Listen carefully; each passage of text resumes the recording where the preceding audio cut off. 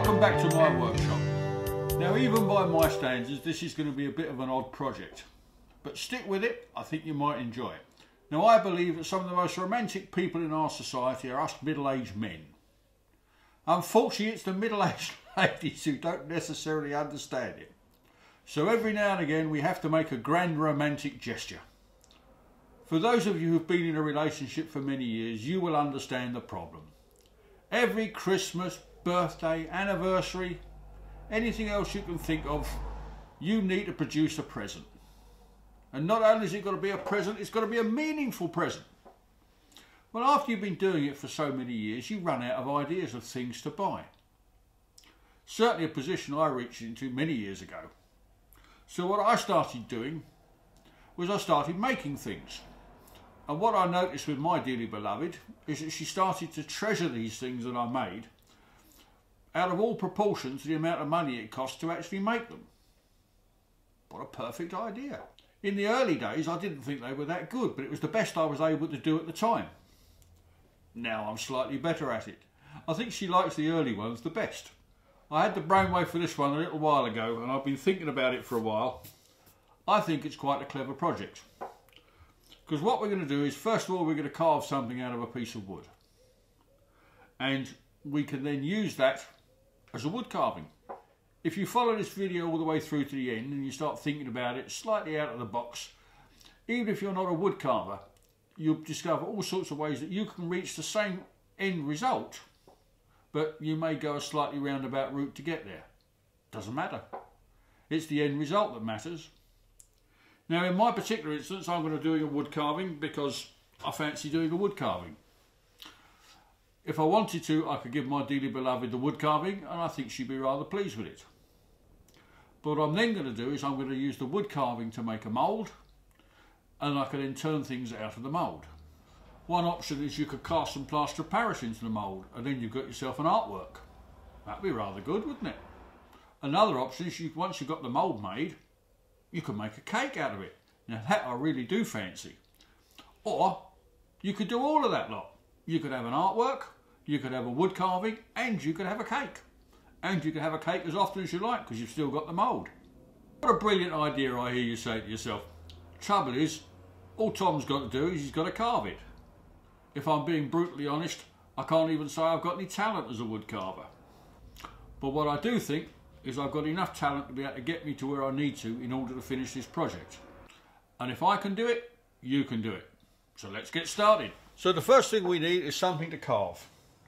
And this is a lovely piece of wood, and I've tried to make it easy for myself by using a piece of lime, sometimes called basswood, I believe, in other parts of the world. My dearly beloved likes flowers. In particular, she likes lily flowers. So I've printed myself off the internet a design. Made sure it's a copyright-free design, and these are the flowers that I'm going to try and carve onto my block of wood. Now, I had an old uncle of mine, alas no longer with us, who was a wood carver, and his argument used to be that if you could draw it, you could then carve it. And I can sort of see where he's coming from, because drawing is all about hand-to-eye coordination, as is carving. But I think I'm going to struggle. So what I'm going to do is I'm going to cheat. And I've got a sheet of carbon paper. I'm sure it's called something else in other parts of the world, but in England we call it carbon paper. And this is a technique I learnt earlier in the year when I was doing some lino cutting. So we place our design over the top of our block of wood with the carbon paper underneath it, and then we're just going to draw around, and then that will transfer the design onto the block of wood. So the moment of truth. Now, I've edited the design ever so slightly as I've gone along because I don't actually want all of those leaves because that's more than I can probably carve. Well, there you go. Well, that's the design we're going to start with. I'm probably going to take out that little bit there because that's part of the leaves and we don't necessarily want that. Well, let's see what we can do to actually carve it. So the first job is probably to go around the outline slightly.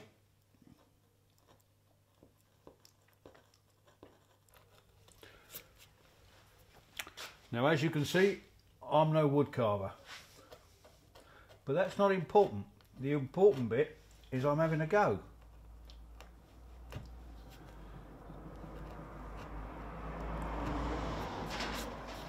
And I encourage you to do exactly the same. So I've got the basic outline carved out, and what I now need to do is to get rid of all this stuff. And really I want to get rid of it in a bit of a hurry. So I'm going to cheat. And this is where my old uncle the woodcarver would be turning in his grave. But good thing he's not here to see it, really, isn't it? So I'm going to use a router. I'm using the smallest router bit I've got, and it's set to about 6mm deep.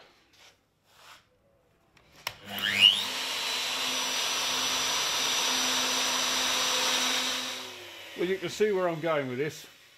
I've obviously set it for a lot more than 6mm, but we need a bit of depth on it. So I'm just going to take all that lot out with the router. I'll go very slowly. It'll take a while. So come back and see me in a minute.